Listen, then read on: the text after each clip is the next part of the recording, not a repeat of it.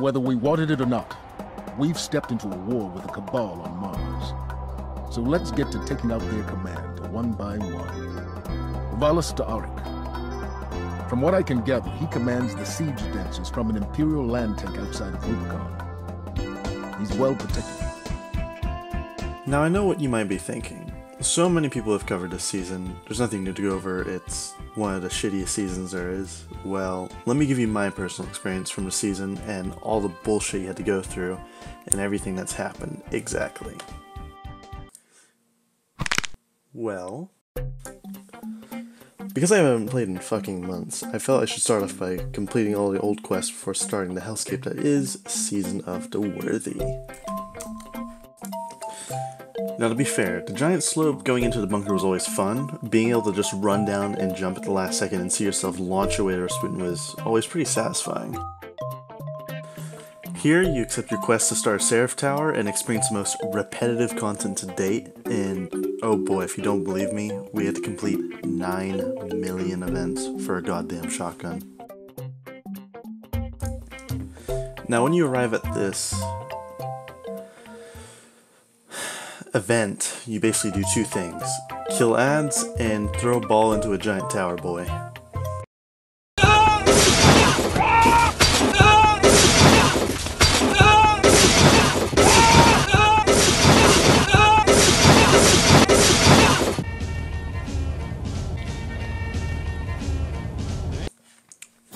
Now, we have the daily activity, which consists of clearing out the bunker. It consists of a couple champions along the way and a main boss. Do that, and for that day you can upgrade your bunker and even purchase the ability for the bunker to just automatically clear itself by using the seasonal currency, which, by the way, if you grind it for a decent bit of time, you'll have plenty of it, so it won't even matter in the end. In this season there were 3 bunkers in the solar system on Earth, the Moon, and Io, and to upgrade just one bunker took thousands of war mine bits. So you had to do quite a lot of grinding to finish one, let alone them all. So that's what I did.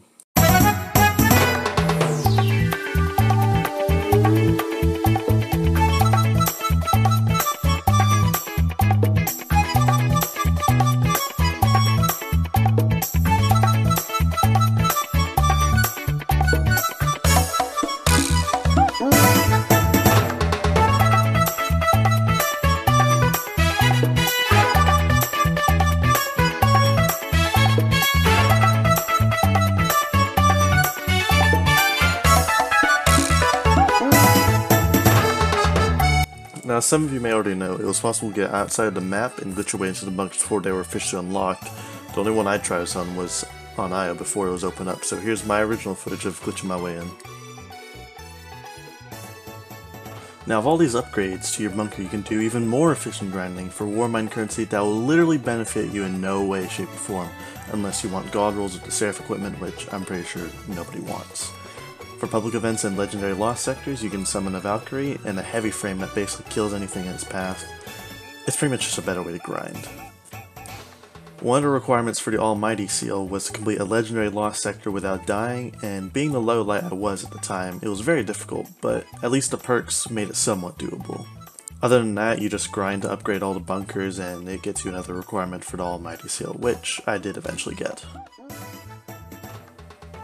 Now, there was this exotic shotgun called the Fourth Horseman. It's locked behind the season paywall and is a re-release of the same shotgun from Destiny 1, but nerfed. You get 4 shots which you can spam, and it's pretty effective if you're toxic in Crucible. However, the catalyst made the reload speed faster and even added a 5th shot to the shotgun.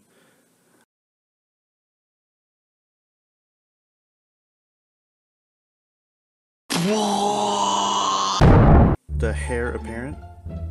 Heir apparent? Heir apparent. It's just sweet business, but you wait until the gun is spun up to fire and gives you an overshield. You get this from Guardian Games, which brings us into our next segment. Guardian Games! It's just a bounty grind for the gun in a nutshell. You also got some pretty cool ghosts. Oh, and the Titans won every day except for the first day until the Hunters got nerfed into the ground. Moving on, there was this door on the moon for the Fellwinter's Lie quest. It was for the final step in getting the Fellwinter's Lie shotgun. Well, I guess either the developers were still working on the quest as we were going, or they couldn't even test their own fucking game. Every fucking quest! Nevertheless, the memes that came from it were amazing. Das war ein Befehl! Der Angriff Steiners war ein Befehl! Wer schickt Sie? Dass Sie es wagen, sich meinen Befehl zu widersetzen! So weit ist es also gekommen. Das Militär hat mich belogen! Jeder hat mich belogen, sogar die SS! Die gesamte Generalität ist nichts weiter als ein Haufen niederträchtiger, treuloser Feiglinge! Mein Führer, ich kann nicht zulassen, dass die Soldaten, die für Sie verbringen... Nicht als Feiglinge! Verreiter, Versager! So go get the power saw. Okay, I will.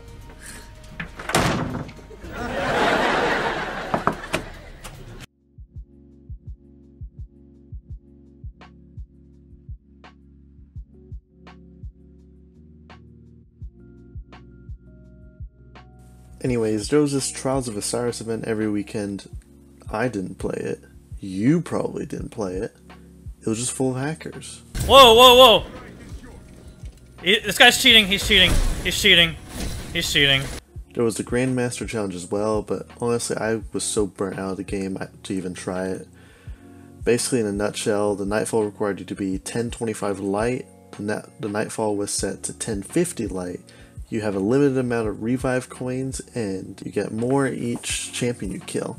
And if your whole team dies, you are sent to orbit. A golf ball and 4... I got a golf ball and an exotic. Puts 100% nail in the coffin. You are better off farming 1030s. But anyways, I'm not going to go into every detail of this season. Yes, it was the worst season to date. Yes, I have hope that the game will get better soon. But anyways, I hope you enjoyed this video. Like and subscribe for more content like this in the future. And as always, I'll see you in the next video. Have an ignitable day.